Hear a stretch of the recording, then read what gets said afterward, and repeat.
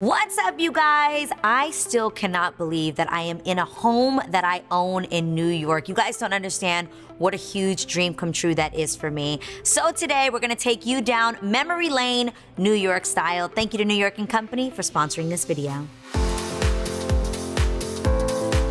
When my friends at NY&Co found out that I was moving back to the East Coast, they decided to send me a few of their pieces from their new collection, and I'm obsessed. I want you guys to check it out. What a better way to say welcome home. Shopping at NY&Co is such a New York staple, and I absolutely love it because there's so many cute outfits to pick from. So if you can't find these exact styles, I know you will find something you absolutely love.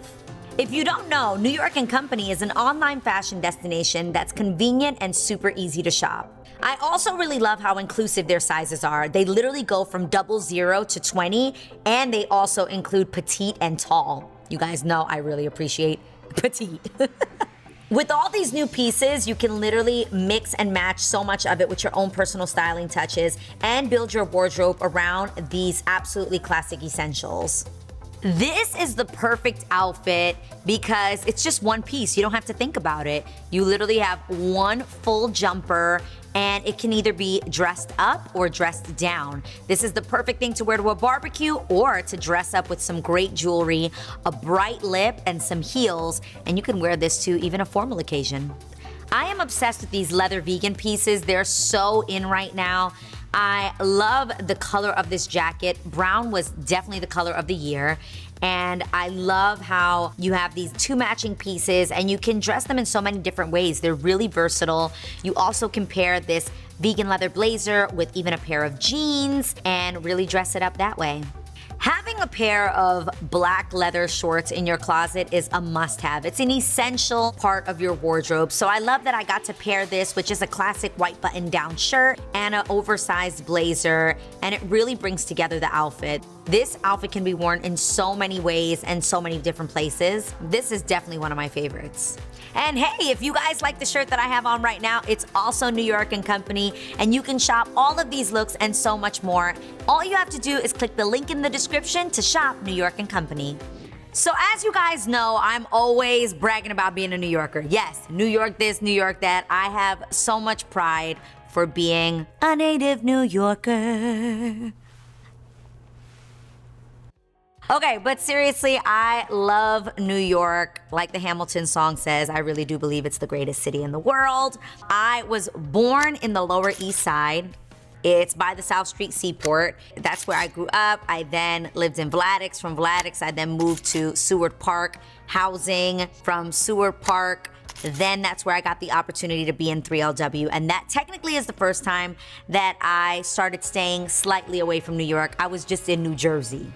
Newark, that is. From Newark, New Jersey, that's when I got the opportunity to join the Cheetah Girls, and that's actually the first time I officially moved from New York and started living in LA. So the only reason I ever moved away from New York was because I was given amazing opportunities in Los Angeles to work with Disney Channel. At the time, we had signed to Hollywood Records to do the first Cheetah Girl albums, and that was the first time I ever lived in LA, officially.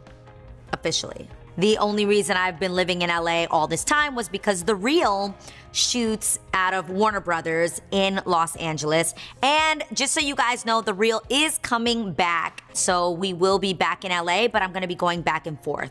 I've obviously owned a home in Los Angeles, but my dream was always to be back in New York.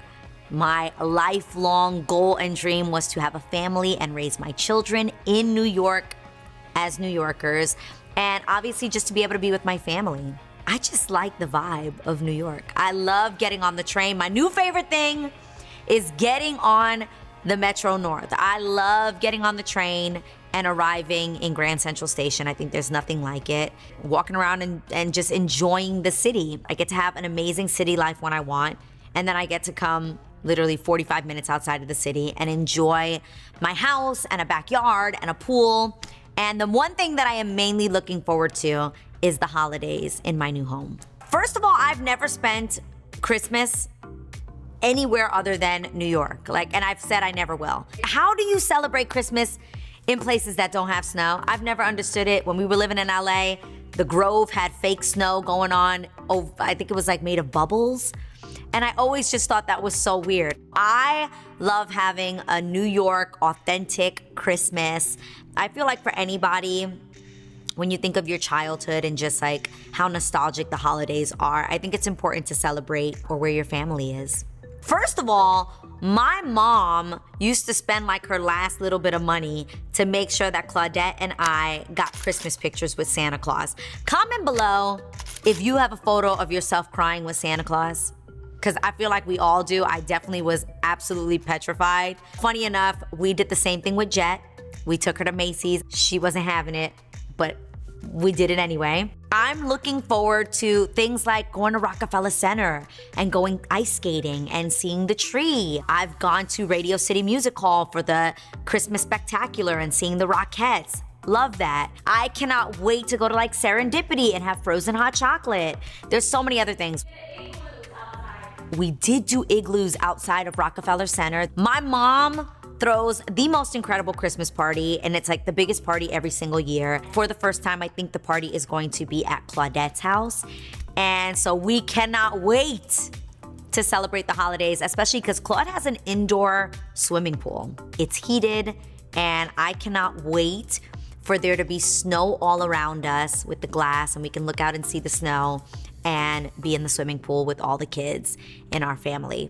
I'm also putting a jacuzzi outside, and I'm really excited for there to be snow all over. My property has Christmas trees all around it, so I can't wait for the trees to be covered in snow and for us to sit in the hot tub, you know, some cider, a hot toddy, and just chill.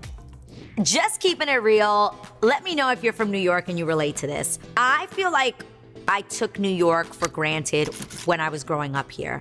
I never thought like, oh my God, this is so cool. I also really do understand that because we grew up in somewhat poverty and in the hood, we didn't look at New York as being this amazing place. It was really rough growing up in the Lower East Side in the 80s and the 90s. And now you go back and it's like the trendiest and the coolest place to be and very hipster vibes. And while that's awesome, I do miss a little bit of the essence of what the Lower East Side originally was. There were a lot of artists in the community. We were known for like really cool antique shops and thrifting, and like I didn't realize it until I left and then came back.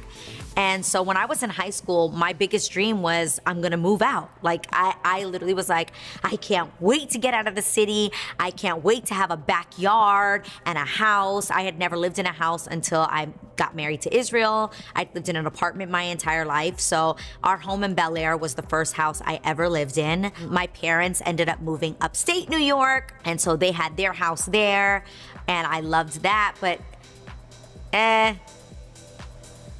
that's a lie.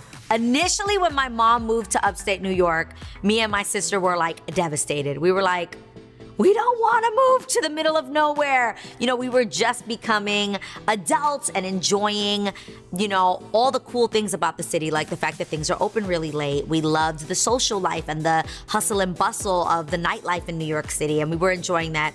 So that was kind of like, where are we moving? But now we love it. We get why my mom obviously wanted a backyard and wanted to enjoy having a house. Home is where the heart is, people. I had to come back around.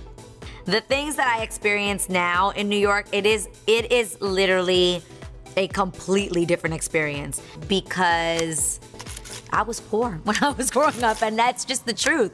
Like, I would do Christmas shopping in the slush, freezing because I couldn't afford to get in a cab, or I didn't have the money. Uber didn't exist then. So it just was very different experience, you know, when you are thugging it through the snow, walking through slush, taxis passing you, splashing you with dirty snow. It was a different experience. I feel like Israel was concerned about the cold when we first moved here. Like, Israel was definitely nervous about like terrible freezing weather. And then we realized we're not gonna be walking anywhere. Like, that's just not the reality of our lives currently. And I'm grateful for that. I'm sure I'll even at some point miss being in my Timbs and just walking through the city in the snow. You miss things when you don't have them. I realize that. I also think it's important that people realize how beautiful New York is. I think there is this stigma that New York is just the dirty city of Manhattan that is constantly noisy and so much hustle and bustle. The other day, went on a hike with my family, and it was absolutely beautiful. I mean, full-on waterfalls and just this stunning, enchanted place. We looked around and I looked at Israel and I said, this is New York. And people don't realize that New York isn't just Times Square. Like, there are absolutely beautiful places. If you go to Central Park, you just look around and you're like, oh my gosh, how is this stunning place in the middle of such a busy city? And just, there's so many other gems that I think people don't notice about New York. I am a fan of the dirty water hot dog, okay? There is nothing like grabbing a hot dog in the street. I love a good hot dog. Let me know in the comments below what you put on your hot dog. Like, I do ketchup and the onions, not the sauerkraut, like the orange looking onions. I don't know what the proper name for it is. Let me know in the comments below if you know the name. Also, nuts for nuts. Let me tell you, I love roasted peanuts that you can get in the street. I love being on Broadway in Houston, that area around there in Soho, and just grabbing nuts for nuts. That's the actual brand, that's what it says, nuts for nuts. And I like the peanuts. I know now they have other options like almonds. No, roasted peanuts is the way to go. It's nostalgic for me. The smell is the greatest smell of all time. When you're walking past the street and you smell that, it's just amazing. Now that I've been back in New York, my perfect day in New York starts with me waking up, taking my time. If you guys know me, I am not an early riser. I do it if I have to, but if it's like a perfect day for me, she's waking up at like, that's not true actually. We've been waking up super early and loving it. Yeah, so like 6, 7-ish, and then we go to our local gym. Let me put it this way. I have actually gone there, done my entire workout, taken a shower at the gym, gotten my hair done by my homegirl, Asia, who hooks up my hair. Asia works at the spa, she blow dries my hair, and then I'm ready to come home and get dressed and like get ready for the day. After we finish up at the gym, I will grab a coffee in Mount Kisco at Mass, which is an amazing coffee spot, super chic. I love the decor in there. It looks like a Nancy Meyers film. Then from there, I'd come back to the house, kind of get myself together, put on a cute little outfit to head to the train station. When I tell you that I'm obsessed with taking the train into the city, it is the greatest thing that ever happened to me. I actually find that it is a place to like woo-saw, get my mind together. It's only like 45 minutes and I love it. So we head to the train station. Bobo's Cafe is at the train station. We will grab food there and maybe some more coffee, or I really love their chai latte. Add a splash of vanilla, just my suggestion. And we will get on the train with either a book. I just joined the Kindle Club. Please comment below any suggestions you might have for me to read. Mariah bought me a Kindle and I'm obsessed. Then we arrive at Grand Central Station. And then we will just enjoy the day. We'll either go to a restaurant that we were looking forward to. We'll do a little shopping in Soho. We love going to museums. We did the Metropolitan Museum of Art the other day, the Met, and it was absolutely incredible. I love going to Central Park, having a picnic in Central Park, going to one of my favorite restaurants, the Boathouse, getting on the little gondolas and reenacting the whole Sex and the City scene, except for I don't want to fall into the water like Carrie did with Big.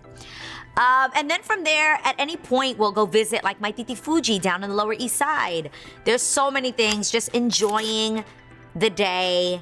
I also have a cousin named Caleb that lives in the city, and we love meeting up with him and doing cool stuff, whether it's in Brooklyn. The one hotel in Brooklyn is so amazing, and they have a bomb restaurant.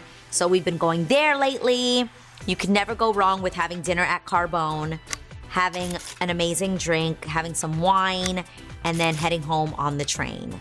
But the fun thing is, there is also a farmer's market in the train station that I am obsessed with. Grand Central has this incredible market where you can get fresh produce, you can get croissants, pastries, cheeses, and so many things. And so Mariah and I actually love to have like recipes that we find. We'll go into the market and actually find all the ingredients that we need, fresh ingredients, and then we'll get on the train, come home and make that dinner. Put the fireplace on and watch like Dateline or any other creepy documentaries about people committing crimes.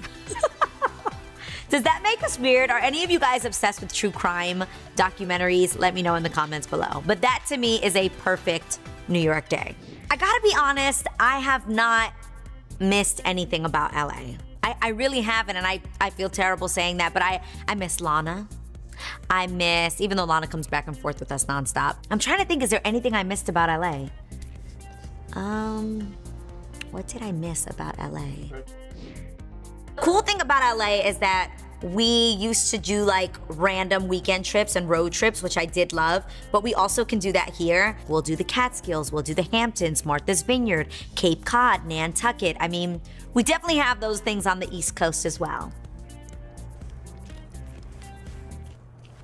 Just saying. Okay, so we are about to play a little game all about New York, but it's a question of like, it's from movies. So this is like a test to see if I am, okay, this is the thing.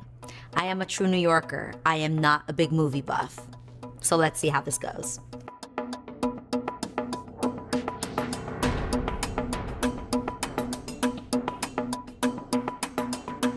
The Plaza Hotel.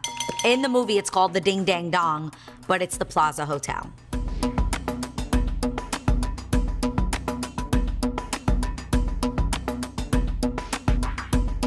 That is based on FAO Schwartz, which originally actually was across the street from the Plaza Hotel, but is now in Rockefeller Plaza.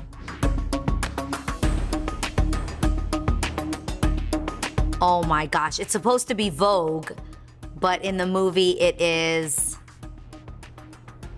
oh my God, Miranda Priestley for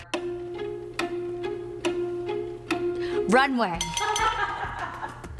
Mariah just helped me. Thank you, Mariah. Runway.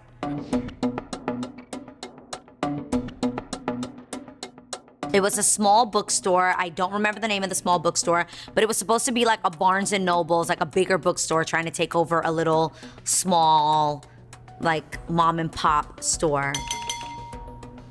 It was called The Shop Around the Corner. You guys want to hear a fun fact? I really should know this because if you look closely, I am actually an extra in You've Got Mail. I walked across the street in one scene where it's snowing.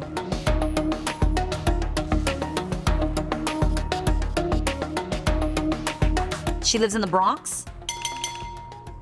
I'm right? The South Bronx. Amazing. Oh my God. Where do they meet? So y'all just don't want to help me this time? Where I'm going Thursday. They meet in Chicago? Right. No, oh my God, you're right. She was in college and they had to drive home from the thing. Okay, that's what it is. They were going to college in Chicago and they drove back together. Things got weird.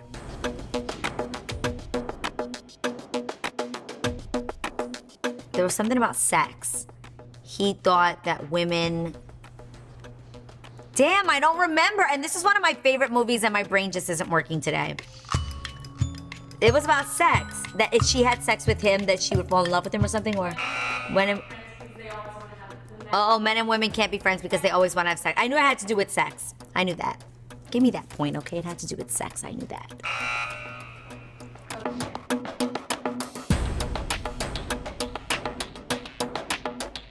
Cats. Cats. I want what she's having.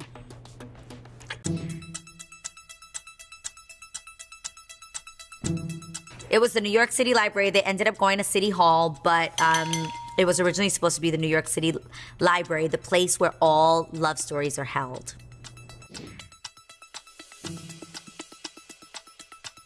I don't know. Where's Calogero? Forget Sunny. Calogero! I have no idea. Do you know the door to that? I can't remember. I watched these movies a million years ago. What's the door test? The door test is when...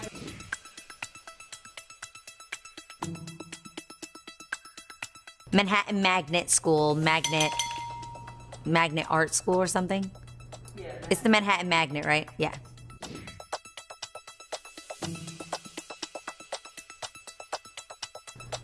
I have no clue. But let me tell you, when I shot that movie, I was like, whose apartment is this big? And what kind of guap we got? Because that was not the way my apartment was growing up. It was like a loft. It's one of your favorite neighborhoods. Soho? Yes. Who knew? Chanel was popping in Soho. I killed that. I got 10 out of 12 people. That was not that bad. Well, you guys, I hope you enjoyed going down New York memory lane with me, just discussing all the dreams I had for my life and kind of where we are today. I hope you guys enjoyed it as much as I did. Thank you again to New York & Company for sponsoring this video. Mwah.